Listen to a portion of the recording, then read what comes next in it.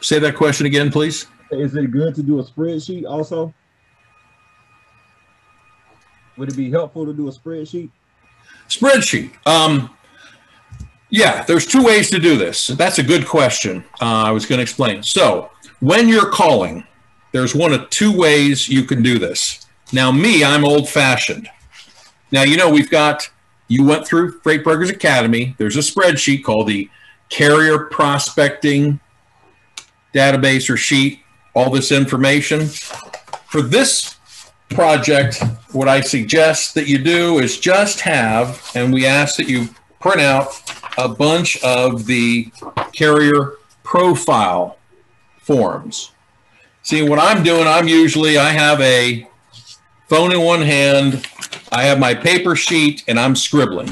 I'm taking notes, barely legible notes. And then later, at the end of the day, or once every couple of days, either I am transcribing onto Excel spreadsheet, which you can do, or you get one of your people on your team, your child, your spouse, your niece, your nephew, your part-time administrative assistant, whatever, that takes these forms, enters them either in the Excel spreadsheet or your logistics software, your transportation management software that you may later be dispatching trucks with, that you may be later doing invoices with. So the same information going from scribble notes. Or some of you may be real comfortable typing. See, I never learned how to type properly. I mean, I do the Hunt and Peck. It's a little more advanced than Hunt and Peck. But if you guys are fast at data entry, then you might have a headset on. So you can have both hands available. And if that's the case, I might be typing in answers to my Excel spreadsheet, my carrier prospecting spreadsheet that we have that actually has some of these same columns. So it has a space for the carrier name, address, phone number, all this stuff. It has space for what kind of trucks there are and how many. So there are a bunch of these spaces that are available in a section for notes. So if I'm one of those people that's good at data entry, then I might get a headset with a mic so I can have both hands free and I can be typing into the computer, and that kind of saves you from doing double work. So it kind of depends on what you're comfortable with. Eventually, though, this needs to go, whether you're talking on the phone and scribbling on one of your profile forms, it does need to go either into a spreadsheet so you can track, so you can sort and find this information later, or you're entering it into your logistics software and your management software. Because thousands of trucks at your disposal only benefits you if you can figure out which of those thousands of trucks is based in a certain area and has the type of trailers that you need and is willing to run the routes that you need them to run. And then it might also be helpful if you knew what their minimum rate per mile was and preferred rate per mile.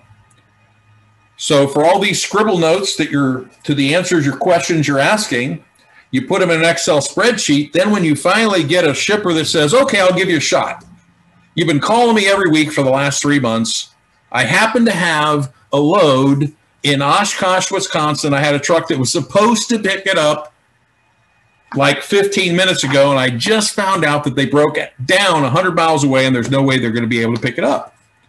Now, if you've got a truck, or you could find me a truck pretty quick in Oshkosh, Wisconsin, pick up my load, I'll start doing business with you. Now, here's where having that massive fleet of thousands of trucks at your disposal when you need them comes into play. If after all these hundreds of conversations and people saying, sure, next time you get a good paying load, go ahead and give me a call, send me an email. Yeah, and here's my minimum rate. Yeah, and I know I'd be willing to do this. And we travel this route. We go nationwide. We got flatbeds. We got 50 flatbeds. We got 30 dry vans. And you get all that stuff in a spreadsheet, and you get it all in your database. Then you get off the phone. Okay, Joe, give me 15 minutes. Give me 30 minutes. Just let me check see what I can do. I'll get back to you as soon as I can. Then you go into your spreadsheet. You search. Okay, Oshkosh, Wisconsin. So you sort by state. Then you sort by city. and then you sort by carrier type or trailer type, because you know what they're hauling. Let's say it's lumber or whatever. So you know lumber's going to be flatbed. Okay, so now I got everything in Wisconsin, everything in or near Oshkosh, Wisconsin. I got only flatbeds, so I know these 6 companies have flatbeds. And they're based in Oshkosh, Wisconsin. So now, out of my 3,000 possible trucks, I have found 6 companies that are based in an area I need a truck, and they have the kind of trailer I need. I'm just going to start calling now. I got 6 out of my 3,500 trucks I've identified are 6 companies, and that's what I'll do. So I start calling, hey, Joe, you told me to call you next time I had a good paying load in your area. Well, I got one. You got any flatbeds available in or near Oshkosh, Wisconsin? I got something that needs picking up right away. Anything? No? Okay. Next time I get a good paying load, I'll give you a shot. Thanks. Have a great day. Boom. Hey, Mary, you told me the next time I had a good paying load to give you a call. Hey, I've got a great paying load in Oshkosh, Wisconsin. I need a truck to pick it up now. You got any trucks available? Nope. Okay. Hey, Sydney. I'm just checking to see if you had any trailers, flatbed trailers available. You told me to call you next time I had a good paying load. Well, I got one in Oshkosh, Wisconsin. I need a truck for right now. Do you have any? Oh, you do? Great. Well, okay. Well, here's the deal. I mean, are they in Oshkosh? Are they available? Boom, boom, boom. Okay. Last time we talked, you said your preferred rate was this much, but if you needed a load, you'd go as a little bit of this. I mean, is that still the case? If I had a load paying X, would you be willing to take it? I got one available right now. Okay, great. Okay, well, give me a couple minutes. I'll get you the details. Let me go ahead and let my shipper know I got a truck so we don't give it to somebody else. I'll be back to you in 15 minutes. Boom. And then you get back to your shipper. And I know that's a long answer to your question, should I do a spreadsheet? But I want you to understand why. See, there's reasons why we do what we do. Now, it took me 2 years to figure out a system and make it all work together. So when I had that opportunity present itself, I knew what to do. I could respond. So if you're not asking these questions that's on the sheet, if you're not getting that answer to the question, next time I have a good paying load, would you like me to give you a call, send you an email? If you're not finding out what their minimum rate per mile would be, their preferred rate, if you're not talking to enough trucking companies every day, if you're not building up several thousand trucks at your disposal when you need them, then you can't do what I just did.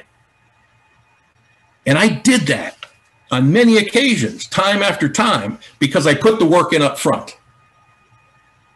There's no special talent. I'm not smarter than anybody else. A lot of people are smarter than me. I'm not any more experienced. I was not in the freight brokerage business technically for that long. In the scheme of things, there are a lot of other people that were in it for a lot longer than me. But I guarantee you, if you do the right things and you do them consistently, you can have that kind of success. So I'm trying to teach you there's a process.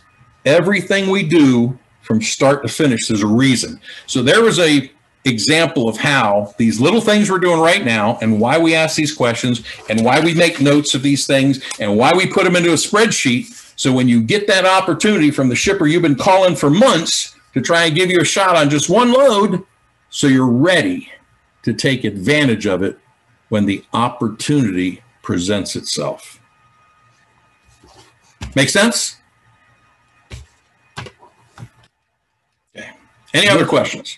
Makes a lot of sense. Thank you. Thank you, Tom.